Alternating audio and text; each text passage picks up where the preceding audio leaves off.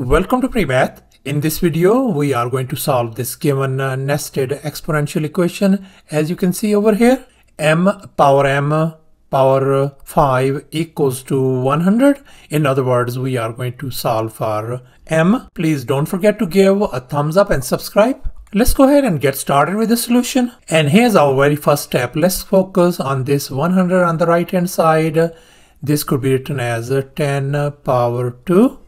So therefore, this equation could be written as m power m and then power 5 equals to 10 power 2. And here's our next step. Let's go ahead and take power 5 on both sides of this equation. And now let's recall this power rule of exponent.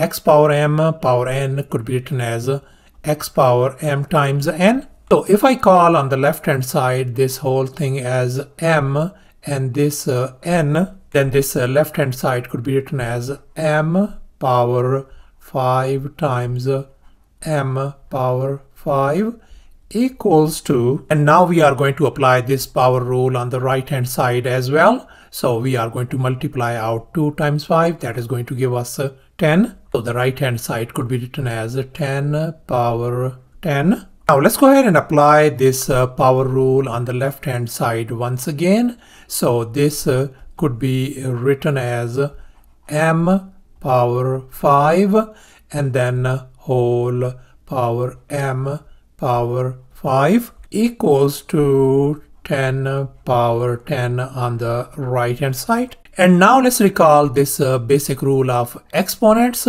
If I call this part an a and this one a as well, and on the right hand side if I call this one b and this one b as well, and according to this rule we can write this a in our case is m power 5 equals to b is simply 10. Now let's go ahead and undo this power 5 by taking the fifth root on both sides of this equation, and now we can see that this fifth root and this power 5, they undo each other. So therefore we are ended up with the m equals to fifth root of 10. And now let's recall this basic fact. This is our radical notation and this is our equivalent exponential notation. So therefore we can write m equals to, this thing could be written as 10 power 1/5. And here's our solution in terms of radical notation as well as in terms of exponential notation. And that's our final answer. Thanks for watching and please don't forget to subscribe to my channel for more exciting videos. Bye.